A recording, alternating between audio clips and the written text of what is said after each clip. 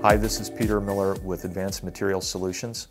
At AMS, we perform high-volume, high-speed flaw detection using non-destructive testing techniques.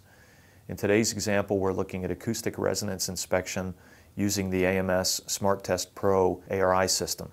Let me give a quick grounder in ARI inspection. In ARI, there are 4 steps. The first step is we excite the part.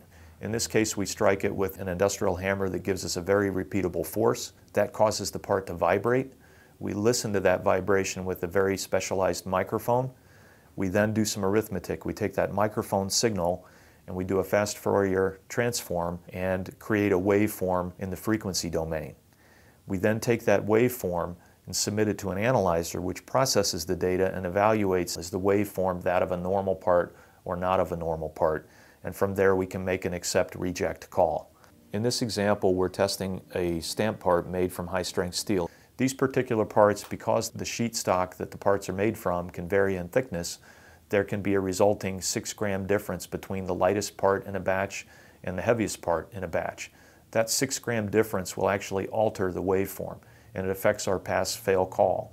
So we have to have something called process compensation to deal with that mass variation that we see in the part. In process compensation, we shift the position of the accept-reject gates to compensate for the actual weight of every individual part. That lets us make a much more accurate pass-fail call in light of the variation in mass between each part. You'll see that our cycle time still remains at around 3 seconds for this inspection, which is fast enough to allow us to inspect 100% of the parts that are going to our client's plant.